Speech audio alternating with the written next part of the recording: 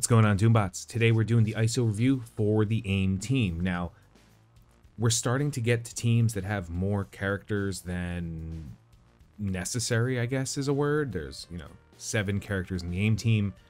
It's kind of a mix and match. What I'm going to do is I'm going to start with the characters that are most likely to be seen in the AIM team, and from that point, move down to more of the optional characters. Now, there's about 4 characters that almost every AIM team has. The other 3 characters, they kind of fill in based on your investment or what situation, but there is a widely accepted best use of AIM team. So we're going to start from the beginning. We're going to start with Scientist Supreme. Now, I have Healer on Scientist Supreme. That said,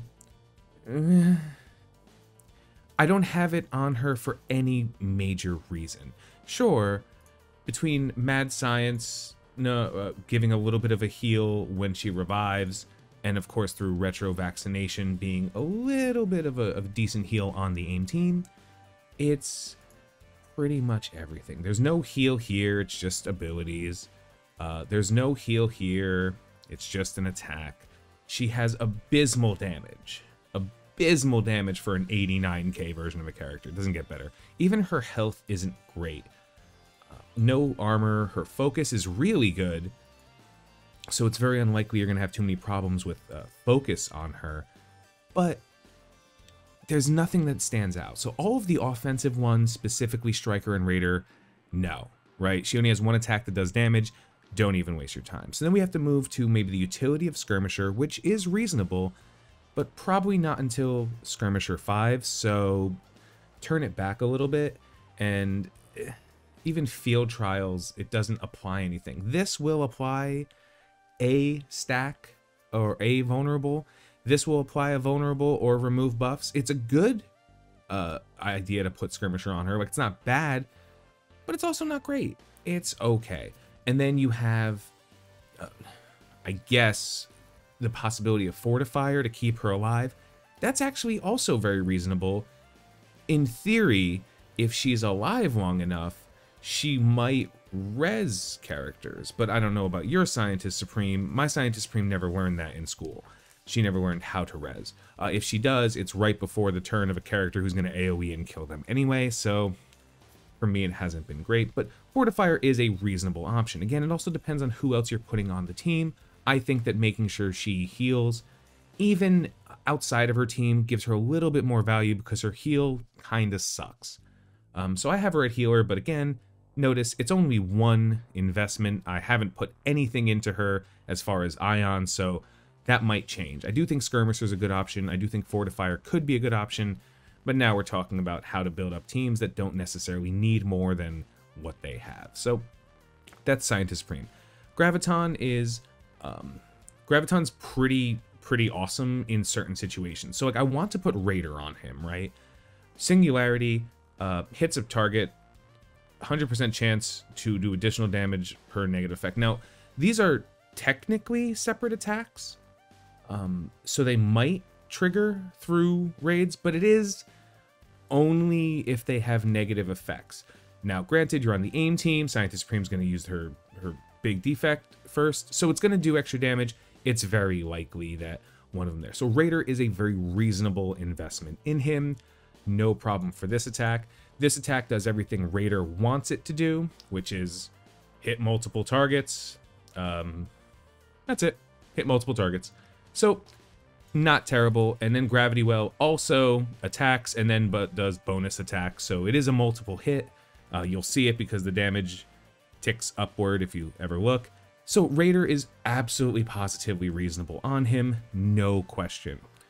I haven't really found much in the version of the team that I use that takes advantage of the vulnerables in that way, and that could just be how I use the team, and it's not often. It's just for maybe a couple of nodes in an occasional raid, or once I use them for that gamma stuff. But maybe earlier on you'll get a little bit more value out of Raider. So I do like Raider. I just like the flat damage increase that comes with it because he is hitting a lot of times. Having his damage stat higher will just make him stronger.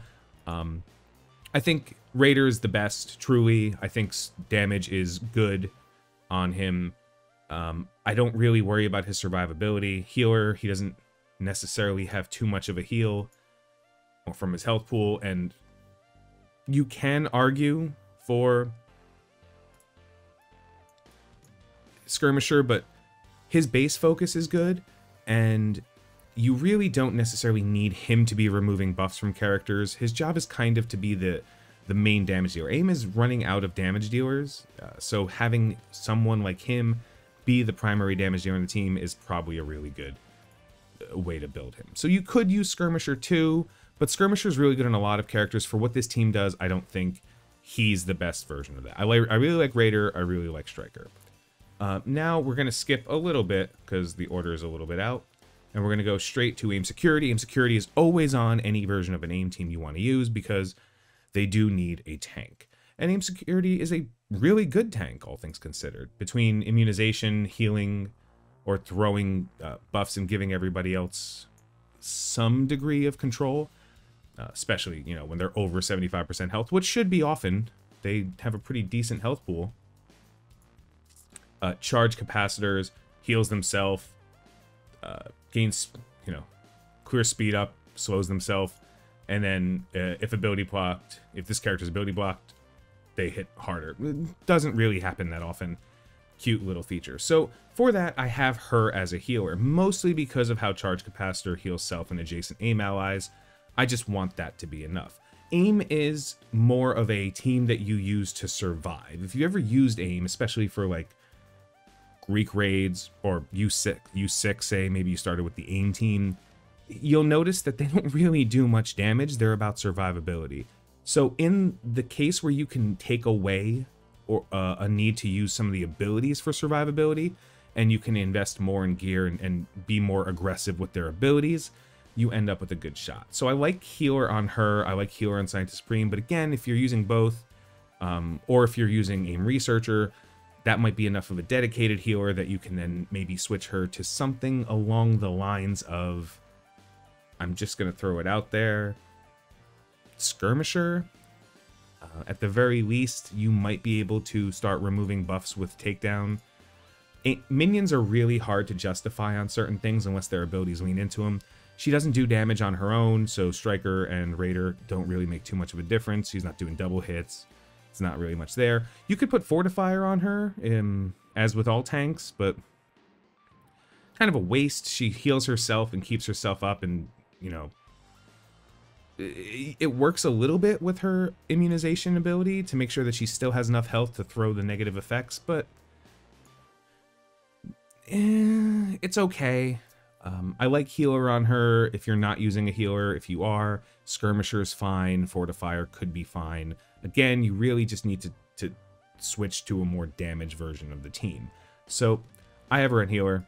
I think that's totally reasonable to keep the team sustained, and also allows you to a little bit more freedom with when you get to use Scientist Supreme's ultimate. Now we'll go to AIM Assaulter, the fourth character that should be on most AIM teams, because damage, and good damage, for lack of a better word. Now, Juicer, on turn, fill speed bar, and adjacent AIM allies. So a lot of AIM is about placement, as we just saw. That's a different video for a different conversation. For this, increasing the amount of damage, getting, you know, tier 4s and everything, it's all about damage. Attack primary target. If this character has a negative effect, bonus attack the primary target. So this character doesn't often have a negative effect on it. If it does, it's not placed on by like Scientist Supreme. It's like an accident. But you still want to be using this attack pretty much all the time because it's decent damage. And it's very unlikely they're going to have a negative effect on them, especially when this is on cooldown. But you are going to gain speed up for 4 turns, so you're going to go fast, you're going to go often. A character that's going often and going fast, well, now we have a justification. Like, it's in the same conversation as like a multi-hit, because they're attacking so often that they are fundamentally hitting multiple times, just not in one turn. So Raider is a very reasonable investment for a character like this. If the basic had a multi-attack to it, I would say definitely. I didn't really feel that. Extra damage could be relevant, but since even with tier 4s, it's only 160% of a relatively okay, but not great, like real average damage stat, I gotta say I went with Skirmisher, and I don't feel bad about going with Skirmisher. just because the ability to that every attack they take could either place a vulnerable on them or remove a buff, because they're going so frequently, you can truly start like ironing out buffs due to how quickly this character is going to take turns. I feel like Skirmisher works the best with what this character is doing, because a lot of the problems with aim come between when they're hung up behind a taunt that's maybe too strong, or if there's a character that has a death proof that they really need to get down. At least you're taking enough turns. Like I said, Raider's fine, and obviously damage is fine. This is a damage dealing character. Shouldn't be too difficult for you to figure out a way to put extra value in them. I just really like Skirmisher. A lot of people use Ultron on this team. Again, that's really hard to quantify. Like, you can't just say like, well, I use him with Ultron, that's the team. That's not the team. The team is aim. You just make it better by replacing a bad character with Ultron, which you can technically do with almost any team in the game. So it's not the same, but if you are using Ultron as like a common team, then you see that Ultron's damage will be enough that all you have to worry about is survivability and control, and that's where Skirmisher really starts to shine on this character. Now we have the last characters, and they're of questionable value. Aim Monstrosity is character number 5. It's just a damage dealer. Surprisingly has a pretty decent health pool, but since healing is not really an issue with the way the team works out, you really don't need healer. You probably also don't need Fortifier on this character. They are relatively tankier. They have a pretty decent health pool. They have a pretty decent armor stack, but you need a damage dealer. If this guy's on the team, it's because you need damage. So go with damage. He's not hitting often. He's giving himself offense up. Attack cannot miss. Reasonable enough to give him something like Raider, but he's not very fast. He's not going too frequently. For him, it seems to be just pure damage. You know, boost his damage stat, make him a little bit stronger, give him Striker. An extra bonus attack, especially if you use this, gain offense up after the primary attack.